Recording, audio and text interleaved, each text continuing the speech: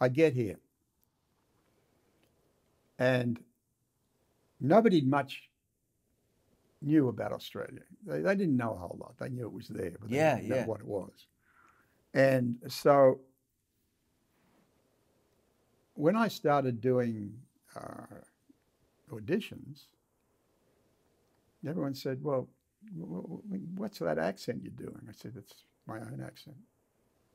Oh, we don't want that. I said, what do you want? So I had to sort of come up with some kind of an American accent. I get a call from my agent. He said, I've got this audition. He said, these people want East Africans. I said, East Africans? I said, what's that? He said, exactly. No one's going to know, so go in there.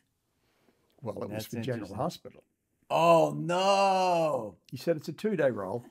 No. I said, fine. And I had no idea at that point how big the show was. This was in October 1980. Monty was... Oh, yeah, in power. So I go in there. I did 5 readings on 5 different days. Finally, they said, you've got the job. Come in tomorrow for a wardrobe fitting. I said, okay.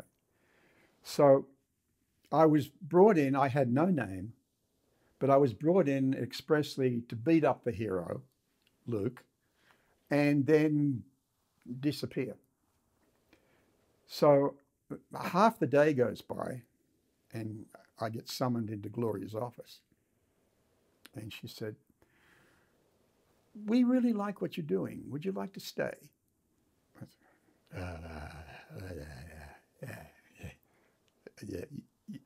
Yes. Okay. Did you act cool, or were you? Yeah. I started to kind of sweat a little bit.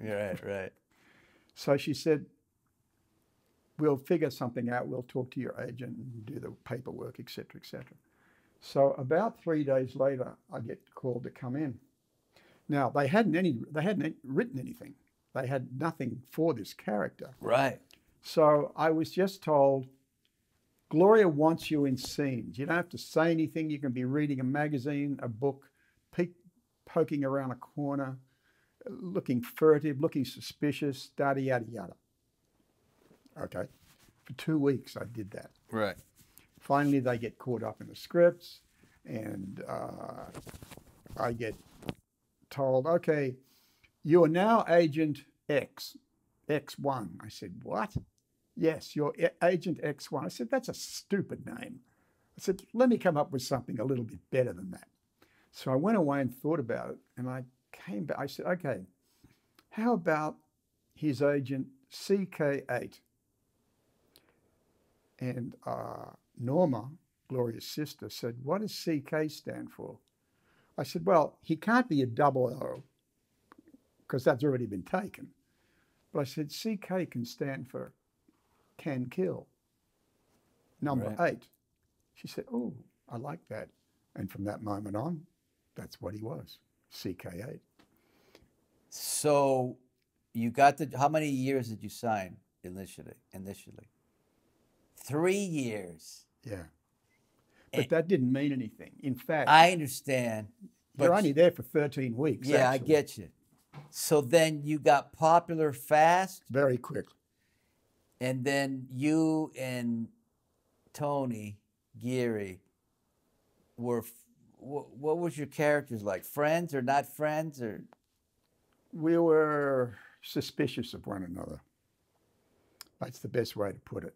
And then finally I rescue him from the throes of Cassidones. And we became good buddies, but not before there was this one big fight scene between him and me and a whole bunch of Cassidone people. And what we did, we were downstairs in the green room, and suddenly we started messing with the script. And he said, hold it, put the script down. He said, let's do it now. So suddenly we had a whole different scene. Oh, yeah. And he said, oh, I got to show Gloria this. So we go up into the booth and said, Mum, because You there were call certain people that called her Mum. Mum, we've got something to show you. She's going, what? So we do the scene, and she looks at the both of us and says, okay, keep that, and we'll do it again in a minute. So at the end of the night, they saved up this scene, and she came down and redressed the set. We had stunt guys there who'd taken us through things. And back then, when they had stunts on the set, you were given the option of doing it, or they brought in a double. I always chose to do it, and so did Tony. But to get that right, we had to rehearse, and so we rehearsed during our lunch hour. Jesus. That's how it was then. Wow. Otherwise, they'd cut it all together. So this one particular fight scene was really heavy, got really nasty. The both of us had our asses kicked. And then at the end of it, we both look at one another and back away. And that was the start of it. After we showed Gloria what we did, we changed all the dialogue. She said, okay, listen to me. That thing, that speech of Tony's, that's got to stay in. You can't mess with that because that figures into something we're doing next week. Tristan, you've got to really not trust him at all, and it's got to come across, and that comes across in the way you've changed the dialogue here, and well, the rest of it, do what you like. And that was it. That's how it started. After that, we were always doing something. Who was your girl? Technically, then I didn't have one. Oh, you didn't have one in the No. beginning. I didn't have a love interest until we got to the island. What was happening is that Laura was working for the Quartermains. But she'd been raped at this point. Yes. So I would go in there and try to get information out of her. And then I was taking her out. Well, she'd broken up with Luke at that point, but there was still a connection. You were with her? But I was with her.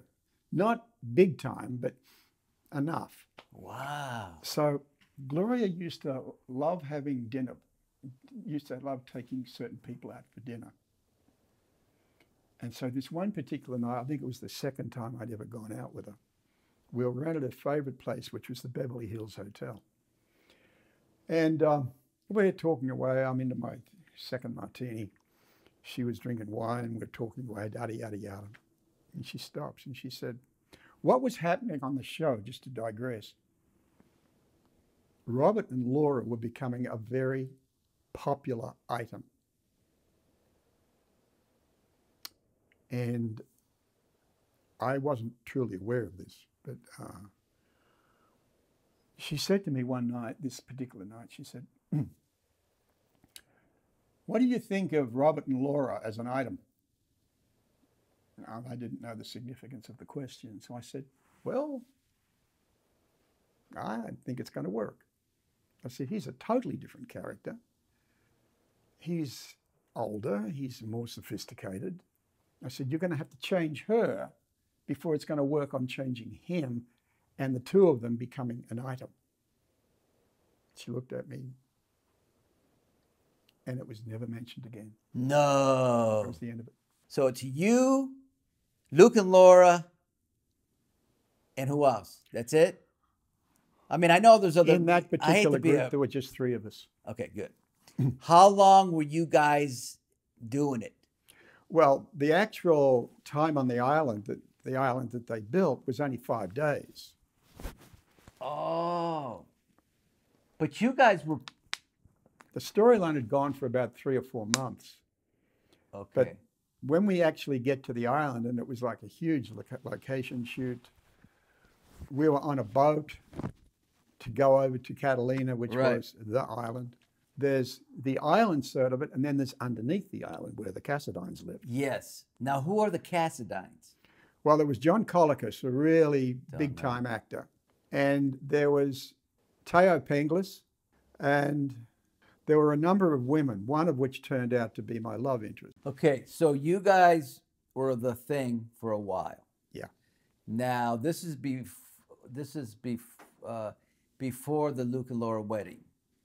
Yes. Okay. Then when's the Luke and Laura wedding? That was in 81,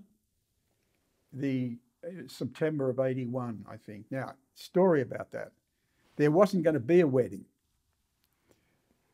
Elizabeth Taylor had one of her people ring up the show. She was a huge fan. Right. And said, look, the guy goes, do you have a place for Elizabeth Taylor? She wants to make an appearance on the show. Well, of course, yeah, it's Elizabeth Taylor. What are you going to do? So they literally had to the wedding was planned for the summer of 82. This is back when we had a big summer storyline. Right. It was planned for the summer of 82. Well, of course, they had to scramble to bring 8 months of storyline forward. Wow. And there really wouldn't have been a wedding at all. No? Because if Elizabeth Taylor hadn't called up and said, I'm not going to appear on the show unless there's a wedding. Unless Luke and Laura get married. That's it. That's cool.